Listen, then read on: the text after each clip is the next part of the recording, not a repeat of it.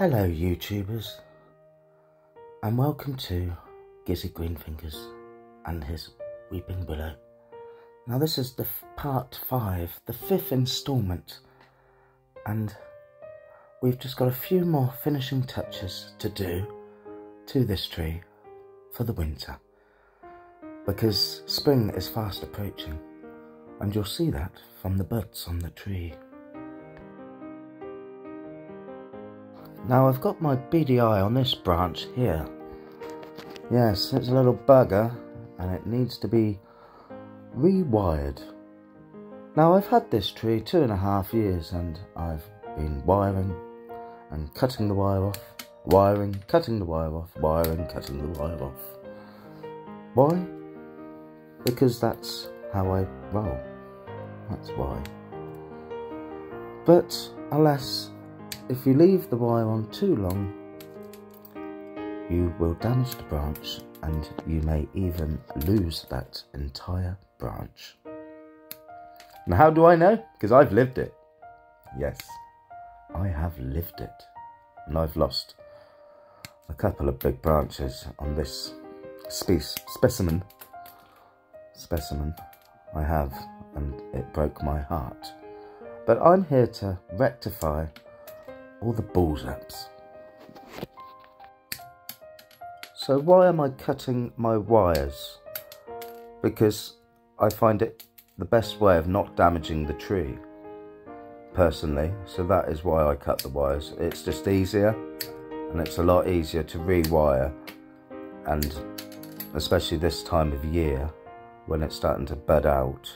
We are in February. You can see just there, if I just zoom in a little, you'll see where the wires just started to pinch in. And I rewired this just at the end of autumn. So, do you know what I mean? Just at the end of autumn, when it was getting cold, and it needs rewiring. So that is why I have rewired the whole tree, nearly. This is part 5, don't forget. I expect you're getting bored of these videos, but like I said, it's just to document it for myself, really, just to see the stages of how it's coming along. So I've taken that wire off now, so I'm using a 4mm because that is what I'm going to need for this branch reconstruction, you see, because I'm trying to bend it in quite a different angle than what it is, so it's going to need something with a little bit of oomph. And you just take your time when you're using big wires like so, because it is a big wire and you can damage the branch if you're not familiar with the wiring process. And don't for 1 minute think I am, because I'm not. I am an amateur. An amateur with big dreams. Big dreams indeed. But I can't see anyone else doing a corkscrew willow in this sort of form.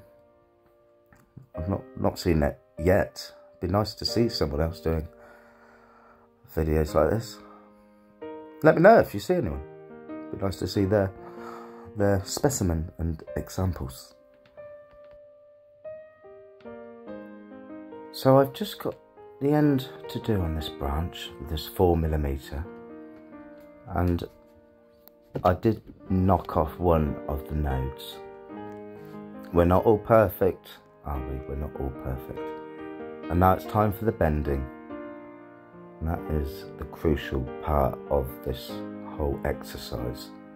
You've got to bend that right in the shape so that looks natural and epic. That is the word of the evening. Epic. Words. That's good. So I've just got to wire these little ones after I've sorted this initial one out. Now, like I said, we're in February now, it's starting to bud. These wires will probably not stay on that long, depending on how crazy it goes. But it's starting to get rigid 2.5 years later, but it's working. And this section here is is amazing. I love it. I love how that has turned out.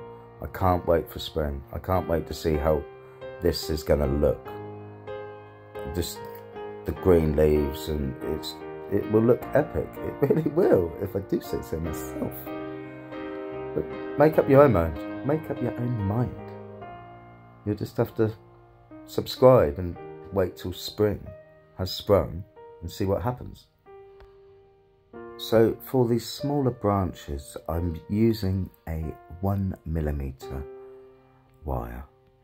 Now it looks like it's a copper wire, but it's not. It's actually an aluminium wire with a copper finish. Yeah, I just thought it would look better with the way the tree is, because it gets these red branches come this time of year, and it just blends in a lot better than the black wire, I think. It's just a personal choice, really, but it's my choice, and it's a bloody good choice. So what I'm doing now is I'm just cutting the end of that wire off, like so. See that? That's good, isn't it? Just bend it into its final position, and then I think we'll do this one next. But look, you can see what the wire's done previously. It's keeping it down, so it's great. It is doing exactly what I want. Now, this is something I don't really like, where you're mixing your wires with other wires. I don't like that, but I just don't have an option.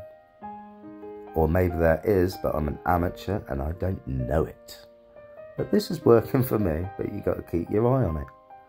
Because if you take your eye off the ball, it's going to eat into that wire, and then you're going to have problems with that branch later on. Trust me, I know, I've lived it. So, if you've got the time to do something like this, you need to keep your eye on the ball. Capiche? So, YouTubers, it's been 5 installments, but I think that is the last wire to be wired for the winter. But it's nearly spring. So that rewire. Now, some of these branches have got like dieback on, and I just want to cut them off because they look crap.